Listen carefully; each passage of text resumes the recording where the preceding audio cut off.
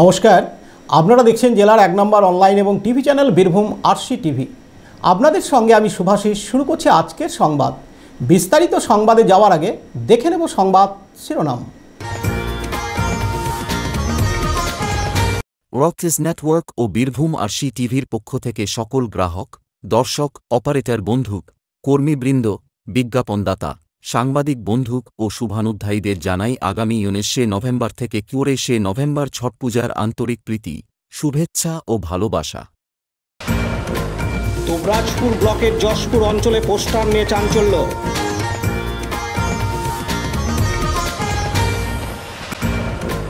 দুবরাজপুর থানার উদ্যোগে অবৈধ কয়লা উদ্ধার।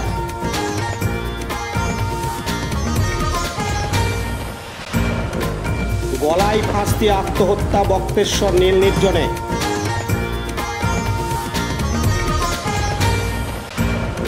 দুটি মোটরসাইকেলের মুখোমুখি সংঘর্ষে আহত 4 মোরারোয়ে।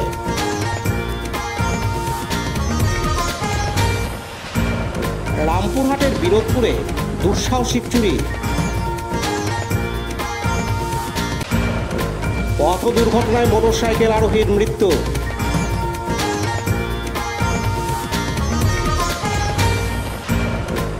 সম্প্রীতির নবান্ন উৎসব পালিত হল রাজনগরে।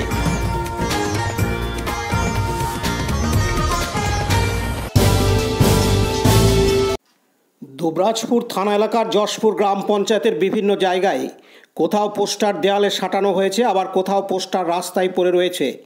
বারবার এই পোস্টার পড়ায় চাঞ্চল্য ছড়িয়েছে এলাকায়।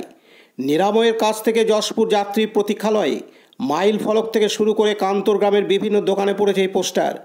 এই পোস্টারে অবৈধ কয়লা সংক্রান্ত বিষয় নিয়ে তুলে ধরা হয়েছে, যার হেডলাইন হলো দুয়ারে কোল ব্লক, যেখানে তৃণমূলের যশপুর গ্রাম পঞ্চায়েতের সদস্য থেকে সিভিক ভলেন্টিয়ার প্রত্যেকের নাম দিয়ে পড়েছে এই পোস্টার।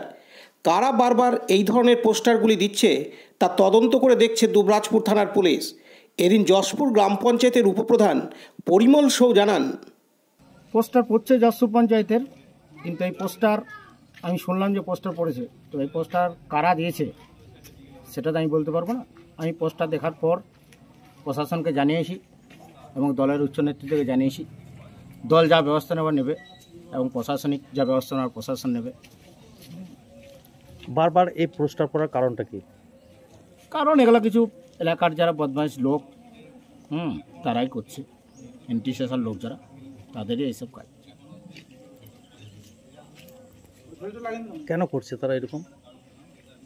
কেন করছে সেটা তো বলতে পারবো না, ওদের কিছু উদ্দেশ্য আছে, সেই উদ্দেশ্যভাবে ওরা করছে। কোথায় কোথায় পোস্টার পড়ার কথা শুনেছেন আপনি? পোস্টার আমি যেটা শুনলাম যে নিরাময় থেকে কান্তর মোড়, ঘাসবেড়া, যশপুরেও কিছু এলাকায় পড়েছে, যশপুর গ্রামে, এটুকুই শুনলাম। আপনার কি ব্যবস্থা নেবেন এতে?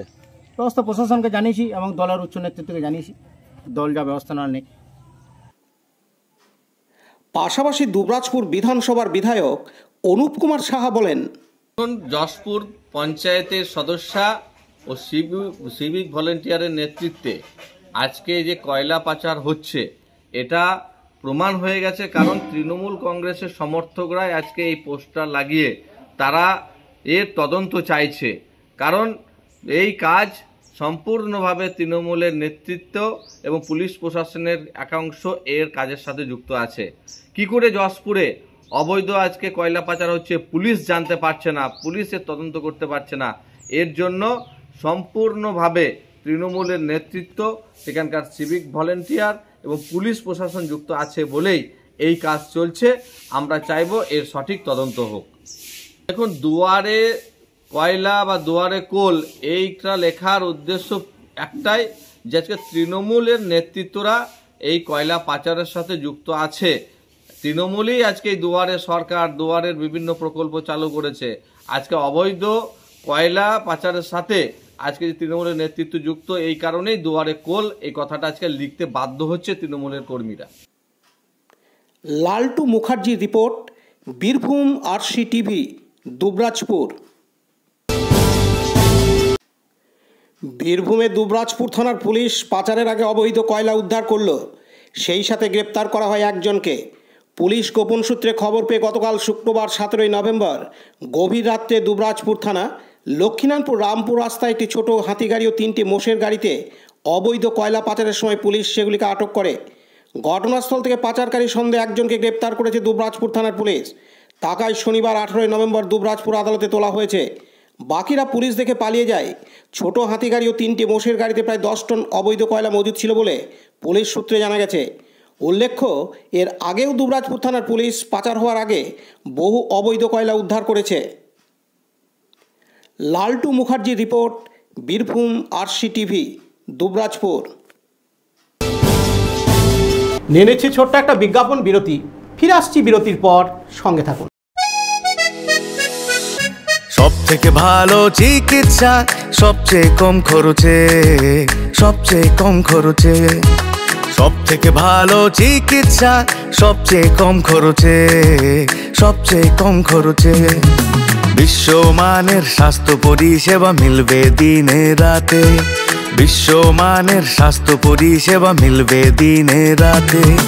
মণি মহেশ হসপিটাল, মণি মহেশ হসপিটাল, মণি মহেশ হসপিটাল, মণি মহেশ হসপিটাল। মণি মহেশ হসপিটাল, দুবরাজপুর, বীরভূম।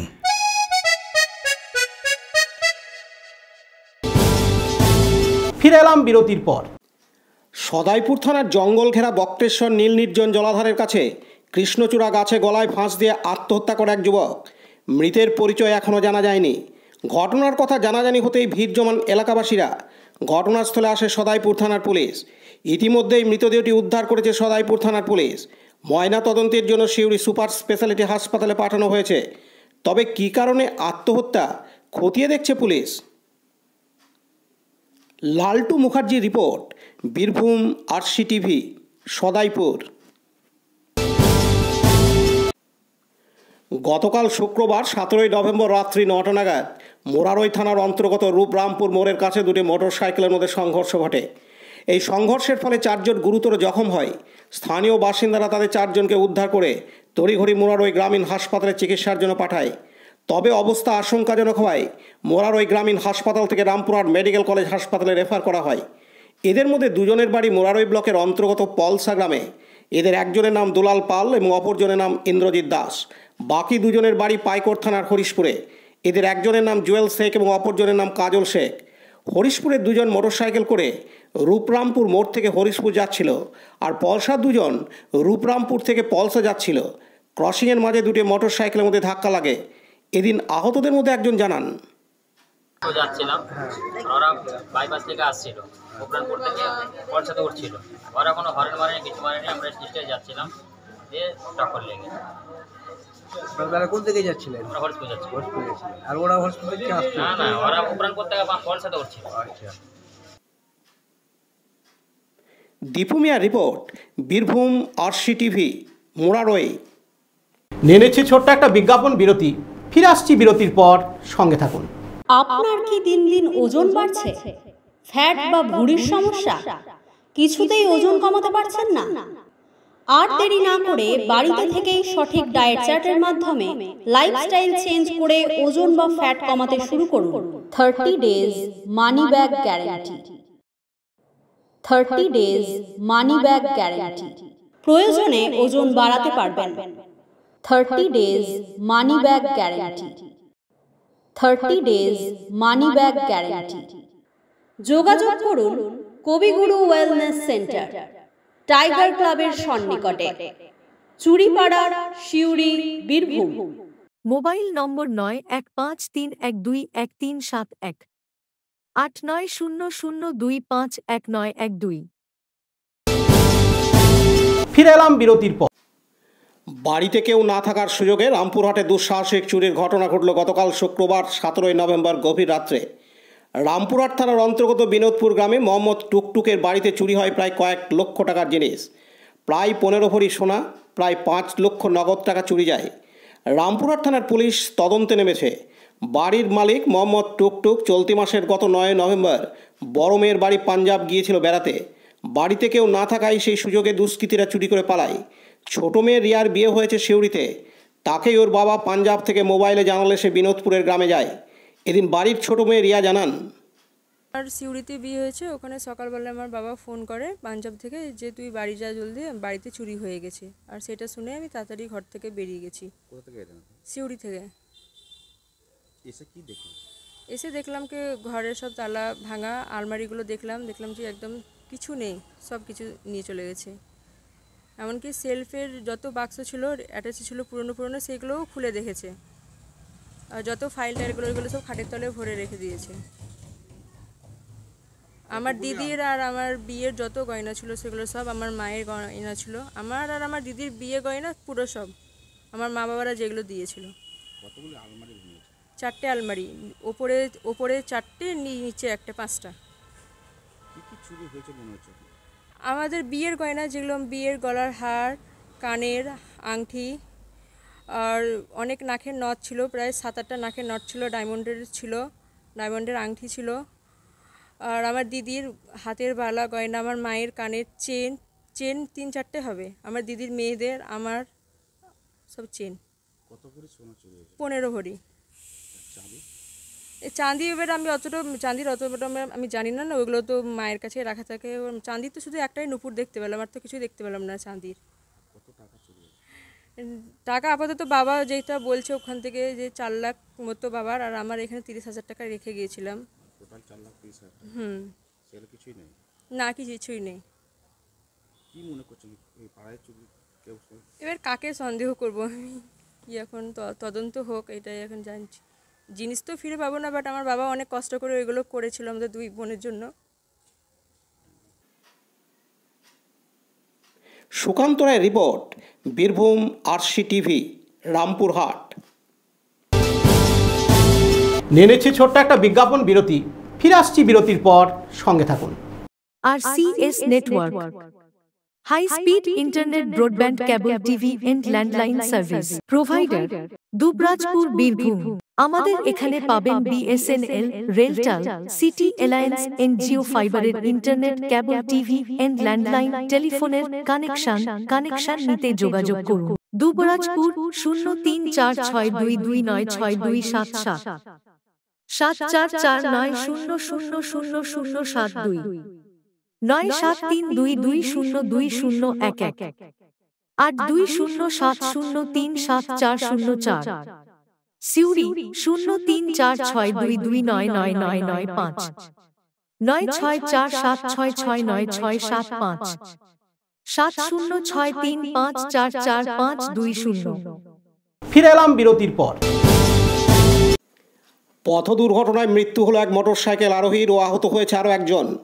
ঘটনাটি ঘটেছে গতকাল শুক্রবার 17 নভেম্বর দুবরাজপুর থানার অন্তর্গত তরুলিয়া মোড়ের কাছে। জানা গেছে, কাজের সূত্রে যাওয়ার পথে তরুলিয়া মোড়ের কাছে নিয়ন্ত্রণ হারিয়ে ডাম্পারে ধাক্কা মারে। ঘটনাস্থলে মারা যান নারায়ণ মাল নামে এক মোটরসাইকেল আরোহী। অপরদিকে আহত হন দয়াময়ী মাল নামে আরেকজন। এদের দুজনের বাড়ি দুবরাজপুর ব্লকের অন্তর্গত পদুমা গ্রাম পঞ্চায়েতের ভালুকা গ্রামে। আহত অবস্থায় তাদেরকে সদর সিউড়ি হাসপাতালে আনা হয়। এদিন ভালুকা গ্রামের বাসিন্দা তপন কুমার ঘোষ জানান, এই আমাদের বাচ্চা দুটো গাড়ি নিয়ে আসছিল, ডাম্পারে ধাক্কা মেরে দেয়, তার জন্য গুরুতর অবস্থা। একজন সঙ্গে সঙ্গে ডেথ। কোথায় বাড়ি আছে? আমাদের বাড়ি হচ্ছে ভালুকা, দুবরাজপুর থানা, পদুমা পঞ্চায়েত অন্তর্গত গ্রাম ভালুকা। কোথায় আসছিল ওরা? এই দুবরাজপুর আসছিল। দুবরাজপুর আসছিল কোনো কারণে? হ্যাঁ, এই দুবরাজপুর, আমাদের বাজার তো দুবরাজপুর, ভাত টাত খাওয়া পরে বাজার করতে আসছিল। হয়েছে ঘটনাটি জানতে পারেন? ঘটনাটা হয়েছে আপনার সন্ধ্যার দিকে হবে, 4টা 4:30 নাগাদ। কি নাম? একজনের নাম নারায়ণ মাল আর দয়াময় মাল। নারায়ণ মাল আর দয়াময় মাল। বয়স কেমন? বয়স একজনের 22 বছর হবে, আর একজনের ওই 17-18। যে মারা গেছে তার নাম নারায়ণ মাল। পাশাপাশি দিন ভালুকা গ্রামের বাসিন্দা রাজকুমার হাজরা বলেন, ওর যা বললো, বাড়ি থেকে হয়তো দুবরাজপুর আসছিল বা একটা জায়গা করতে, হয়তো সেই মোমেন্টে হয়তো হয়ে গেছে কোনো রকম অ্যাক্সিডেন্ট। কিসের সাথে অ্যাক্সিডেন্ট হয়েছে? বাইকের সঙ্গে লরির হয়েছে। কজন ছিল বাইক? 2জন ছিল, ওরা 2জনই ছিল। ওদের দুজনের নাম? ও যে চালাচ্ছিল ও হচ্ছে নারায়ণ মাল, আর যে ছিল ও হচ্ছে দয়াময় মাল। কোথায় বাড়ি? ভালোগা। আপনি কি শিবির সদস্য? পার্থ দাসের রিপোর্ট, বীরভূম আরশি টিভি, সিউড়ি। নিয়ে নিচ্ছি ছোট্ট একটা বিজ্ঞাপন বিরতি, ফিরে আসছি বিরতির পর, সঙ্গে থাকুন। নির্মল বাংলার লক্ষ্যে দুবরাজপুর পৌরসভা, ধনধান্যে পুষ্পে ভরা আমাদেরই বসুন্ধরা। দ্বিজেন্দ্রলাল রায়। জানি আজ হয়তো গ্রাম বাংলার এ দৃশ্য খুব একটা চোখে পড়ে না। বর্তমান প্রযুক্তির যুগে এসব যেন কোথাও হারিয়ে যাচ্ছে। হ্যাঁ, আজ হয়তো আমরা আর পিছনে ফিরতে পারবো না, কিন্তু আমাদের অন্নদাত্রী বাংলা মাকে একটু পরিষ্কার পরিচ্ছন্ন তো রাখতে পারি। যত্রতত্র ময়লা আবর্জনা পরিত্যাগ করবেন না। শৌচাগার ব্যবহার করুন। বাড়ির আশেপাশে জল জমতে দেবেন না। আসুন না সবাই মিলে একটা নির্মল বাংলা গড়ে তুলি। সৌজন্যে দুবরাজপুর পৌরসভা, বীরভূম। ফিরে এলাম বিরতির পর। সম্প্রীতির নবান্ন পালিত হলো আজ শনিবার 18 নভেম্বর বাংলার পয়লা অগ্রহায়ণ রাজনগরের মীর সাহেবের মাজারে। কয়েকশো বছর আগে সুদূর আরব থেকে এক সুফি সাধক এসে উপস্থিত হন রাজনগরে। রাজনগরে সে সময় বিনোদ দত্ত নামে তার এক ভক্ত জমিদান করেন। সেখানেই তিনি আধ্যাত্মিক সাধনায় নিজেকে নিয়োজিত করেন। পরবর্তীতে এই স্থানেই তাকে সমাধিস্থ করা হয়। প্রতি বছর পয়লা অগ্রহায়ণ তার এই মাজারে হিন্দু মুসলিম জাতি ধর্ম বর্ণ নির্বিশেষে ফুল সিন্নি চাদর চড়িয়ে নবান্ন উৎসব পালন করেন। নবান্ন ঘিরে মেলারও আয়োজন করা হয় এদিন মাজার কমিটির সম্পাদক মফিজ আলী জানান, মীর নুরুদ্দিন হোসেনী রহমতুল্লাহ আলাইহি আজকের নবান্ন উৎসব পয়লা অগ্রহায়ণ প্রতি বছর নয়, এবছরও সমস্ত ভক্তবৃন্দ এবং মাজার কমিটি ও মেলা কমিটি উদযাপন কমিটি এনারা মিলে আজকে 18 নভেম্বর 2023 উদযাপন খুব সুন্দরভাবেই হচ্ছে। এবং ইরাক বা ইরানের কোনো অংশ থেকে তিনি এসেছিলেন, বাগদাদের কোনো অংশ, এবং সমস্ত মাজার কমিটি মিলে আরও বেশিভাবে উন্নত করা যায় তার জন্য প্রচেষ্টায় রয়েছি। সকলকে ধন্যবাদ জানাইছি। অন্যদিকে উত্তম দত্ত বলেন, বছর আগে থেকেই এই লবান আমাদের পূর্বপুরুষ আরম্ভ করে। এই জায়গাটাতে একটা পুকুর ছিল আমাদেরই, সেই পুকুরটা ভূতি ইয়ার করে এটা মাঠে রূপান্তরিত হয়েছে। কোণে একটা পুকুর রাখা হয়েছে। এবারে এই যেহেতু এখানে মাঠে আমরা ধান টান পুঁতি পুকুরটা ছেড়ে দিয়ে, সেই জন্য পয়লা অগ্রহায়ণ তারিখে একটা বাবার লবান করে। এবারে বাবা যেমন জোটাই সেইভাবে আমরা প্রসাদ করে সব বিতরণ করি। পূর্বপুরুষ লবানটা চালু করে গিয়েছে পয়লা অগ্রহায়ণ তারিখে। এইখান থেকে ধান উঁচা হয়, সেই ধানটা সঙ্গে সঙ্গে চিড়ে তৈরি করিয়ে আবার তৈরি করা হয় লবানের জিনিসপত্র। উনি ওই আরব, সৌদি আরব ওইখান থেকে এসেছিলেন। আসার পর আমাদের যে পূর্বপুরুষ ওই বিনোদ দত্ত আমলে এসে একটু জায়গা নিয়েছিলেন এই জায়গাটাতে সমাধির জন্য। নিয়ে এই পুকুরের মাঠের দক্ষিণ পাহাড়ে একটা জায়গা দেওয়া হয় ওনার সমাধির জন্যে। এই জায়গাটা মোটামুটি 36 শতক পরিমাণ জায়গা বাবার সমাধির আমরা দান করেছি, বাবার রেখেছি আর কি। ওই জায়গাটা তখন আমাদের ফ্যামিলির সঙ্গে আসা যাওয়া উঠে বসে যেমন আমি আপনি করছি তো এরকমটাই ছিল। পাশাপাশি স্থানীয় ভক্ত সাধন সূত্রধর জানান, আমার নাম সাধন সূত্রধর, আমার গ্রাম ছোট বাজার। আমি এখানে প্রত্যেক বছর লবান দিতে আসি। এখানে বাবার মাজারে লবান ভোগ হয় এবং লবান ভোগ বলতে আমাদের মাজারে সিন্নির ভোগ, যে সিন্নি মাজারে লবান ভোগ দেওয়া হয়। এবং আমরা হিন্দু মুসলমান সকলেই আমরা এখানে সিন্নি প্রসাদ এবং লবান ভোগ দিয়ে থাকি। এখানে খান আরশাদের রিপোর্ট, বীরভূম আরশি টিভি, রাজনগর। আজকের সংবাদ এই পর্যন্ত। পরবর্তী সংবাদের জন্য চোখ রাখুন বীরভূম আরশি টিভির পর্দায়। নমস্কার।